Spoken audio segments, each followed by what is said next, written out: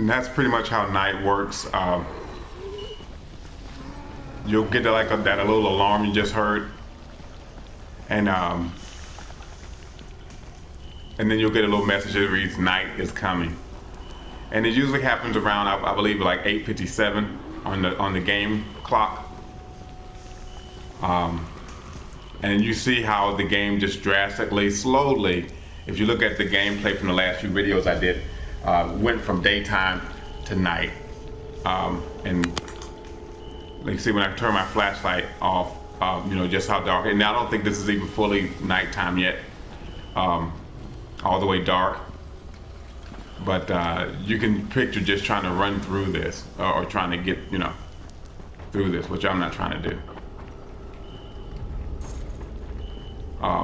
Like I said, because I'm I'm not at that level where I can actually do something like that right now. You know what I mean? I need more weapons, better weapons. Most of the guys that I see surviving nighttime are actually going out and playing in nighttime. They're like level 15s, stuff like that. I'm just a level 8. I'm a level 8 in my agility, a level 8 in my power. My survival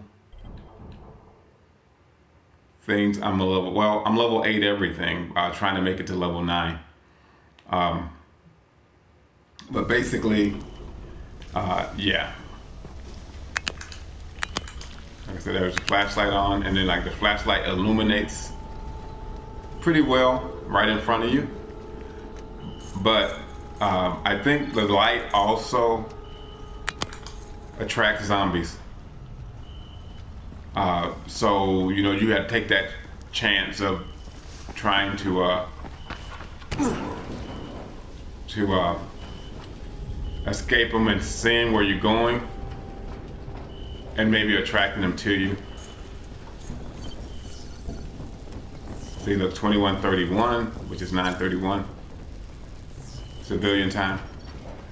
But basically, yeah, I'm not going out there. But anyway, so that's pretty much how it works. And if you do go out and try to play in the nighttime, you get double skill points, double, you know, everything doubles as far as anything. If you kill something, you get double points. If you run around and jump on things, you get double the agility points. So basically, they kind of try to entice you to play at night through that, so it'll help you level up faster. But you know, I'm not trying to die like 100 times, you know. Well, if you saw the running scare video, like I said, I barely made it back alive, you know, and I was using up med kits, heli med kits, just trying to get back to a safe zone. And the first safe zone I went to was it was dark and I couldn't see anything, and it's one of those safe zones where it's not on the ground level, it's higher. So I had to actually make another route and go to another safe zone, so it was a mess. But anyway, this is just a little bit more information about the game for you guys.